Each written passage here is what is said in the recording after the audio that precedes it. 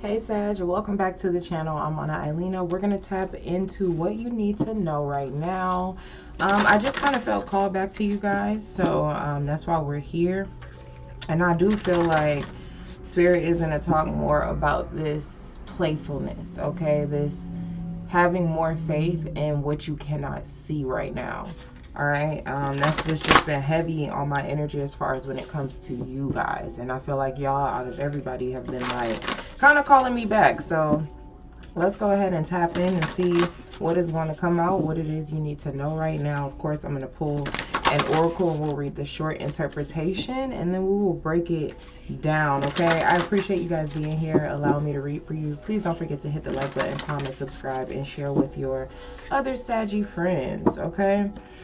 All right, Sag, let's tap in.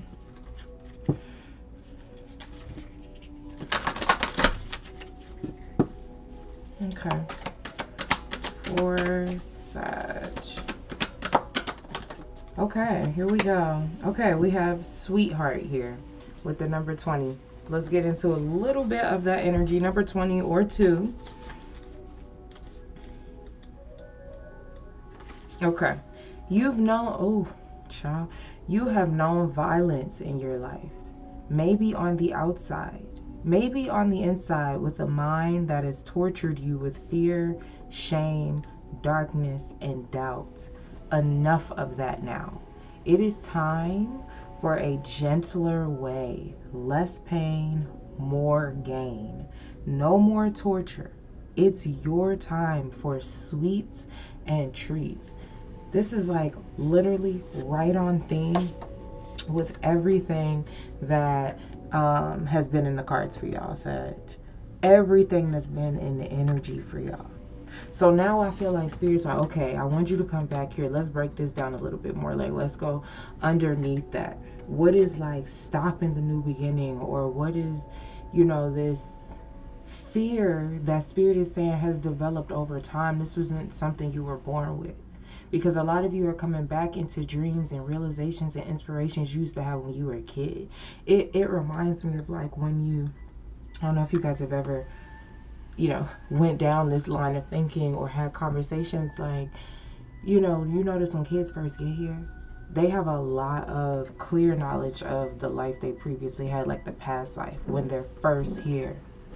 But then as time progresses and you get indoctrinated, the world, they kill your imagination and things like that, then it's like you have less and less knowledge of that life. You're less in touch with your dreams. Your dreams now seem less realistic. They seem impossible to achieve. Like, it reminds me of that. It feels like you're coming back into the innocence you were born into, but with more wisdom, right? Because after you know better, you can't go back, right? So after you've experienced certain things, like the wisdom integrates within you. It integrates within your higher self, right? So it's like you're coming back to a place of innocence, but that place of innocence is where your dreams are, it's where your inspirations are, it's where your deep blind faith is that you are innately connected to as a Sagittarius, period, with that Jupiter connection.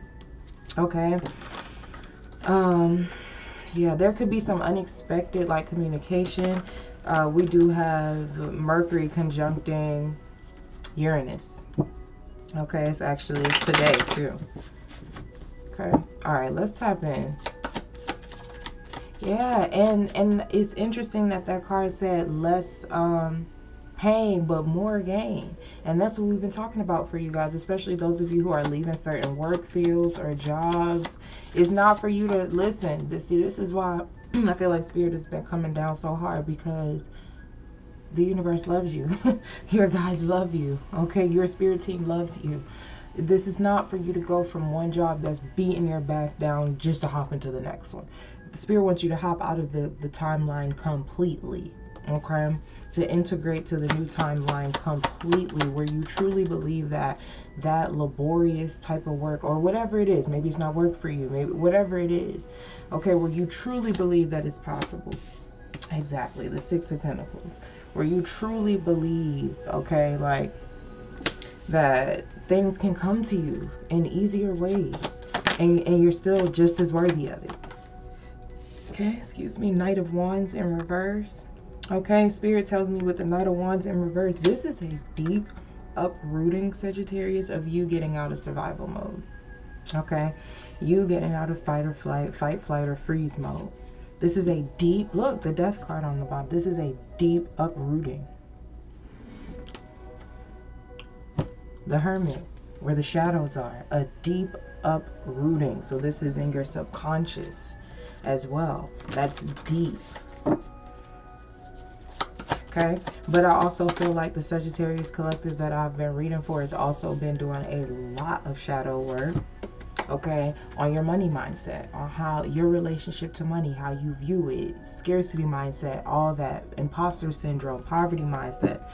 Okay, you have the Star, Six of Swords here, and the Chariot. Yeah, because listen, once you tap out of this energy, like once you learn whatever this big lesson is, and I really feel like, again, it's all connected. The money mindset for you guys, and this blind faith, okay, that I think the world has convinced you that you don't have, you know, the world has shaped that, and Spirit is trying to like get you back again to that, who you truly are, Sag.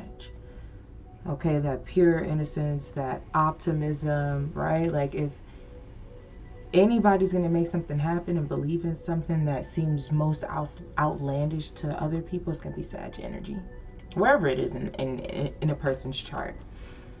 Okay. Justice card is here. Four of Swords, all this Libra energy, South Node, and the Knight of Pentacles in reverse. So you have learned a lot about impulsiveness as well. And I think that could be where you are kind of holding yourself back because of the impulsive like nature that you may have had in the past, and you feel like it worked against you. Okay. The Sun and the Three of Swords, and I feel like you have lived through and learned those lessons. So what is the difference here, Spirit? Because I think that's the point at which a lot of this energy is stuck for Sag. Ace of Pentacles, the Sun. You've been healing the money mindset. See, that's how deep this shit gets. Yes, it has everything to do with that.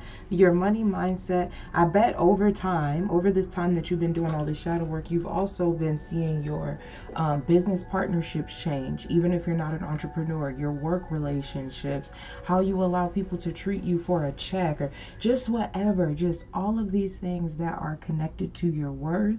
And therefore, like, your worth is how everything comes to you in this world, right? You know, so within, so without, right? If we talk about manifestation and all that stuff. The difference is you have so much more knowledge now. Okay? Especially when it comes to the material world. Okay, so, okay. So now I feel like Spirit has been, I don't know, I think you guys are now merging the innate philosophical and spiritual wisdom that you came into this world with. Okay, now you are integrating that with all of the 3D knowledge that you've had, right? Because I feel like both of those could have gone overboard, right? Past the point of moderation, which Sagittarius also represents temperance. So it's like when you were in the imaginative woo-woo, you know, that could, the pendulum swung too far. You could have gone overboard with that. But also being in the 3D, sometimes we get too caught up in this 3D mess and not not understanding that it is just a projection, you know. It is just a game at the end of the day. We are spirits. There is a spiritual element.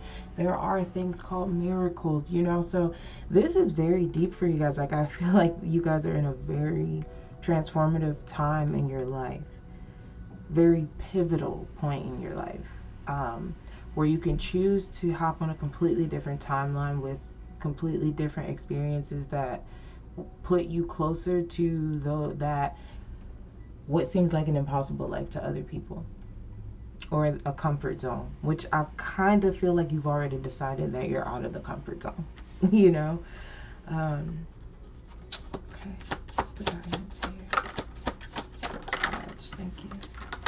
Five of Swords, Page of Swords in reverse, and the Chariot. So again, this is speaking with two tongues. Bottom of the deck. As I say, two tongues, the Two of Cups, and the Ace of Swords, and the Eight of Pentacles. So again, that message is coming up, so I have to reiterate it. This is, if I could give an example, this is saying you don't want to do so. I actually feel like I just went through this test. Okay? Like saying you're done with a certain thing. Right? Like you can say that to yourself all day. Right? Yeah, I'm done. Not doing it no more. Then the universe tests you on that. It says, okay, you're done. All right, cool. She's ready to close this chapter. Let's see. So it sends something, okay, from that chapter that you're trying to close.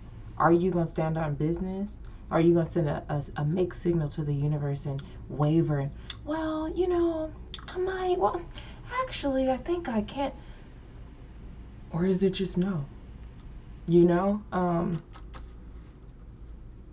That could have to do with shame, Sag, again. So get clear about what it is that you want. I feel like Spirit is asking you a very existential question, which is so Sagittarius. Like, what kind of life do you want to live? Like, how do you see it looking?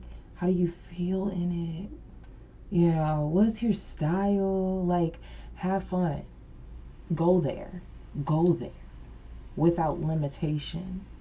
And I think that's where Spirit, there's something in that exercise. Like, really imagine that. Because a lot of you are talking yourself off the ledge of faith.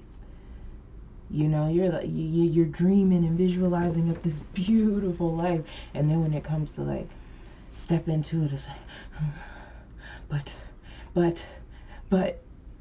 And I feel like you've kind of been pivoting there. Okay? Anything else that you want to leave the Sag with? No, we didn't just end like this. No, we didn't just, no, we didn't just end with you in reverse. Temperance, the Death card on the bottom of the deck, and the Magician. This gives me like Cinderella. I don't know why it's giving Cinderella story. Why, how would that tie in? Like, how I just saw that.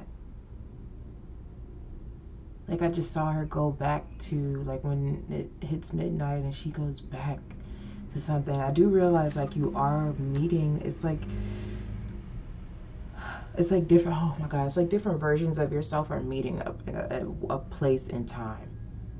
Like, I got the information we needed, and I got this information, and, like, you guys are meeting again, and it's like this familiarity, but a newness to it.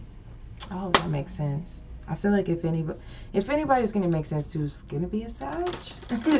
Okay. All right. Last pull. Last guidance card. Judgment and the World. I told you this is it. So this could also have something to do with Pluto and Capricorn, because that is like the big planet that's retrograde right now. Yeah. So this is like the last. I was just telling my Scorpio friend, you know, we were talking about Pluto and what it's doing, and this is like the last house sweep, if you will. Okay, the last tying up of certain loose ends, okay, before Pluto really takes us on this journey through Aquarius. So that's what I have for you, Sag, to be continued. Okay. I appreciate you guys. Please don't forget to hit the like button, comment, subscribe, and share with your Sag friends. All right, I'll catch you in the next one. Bye.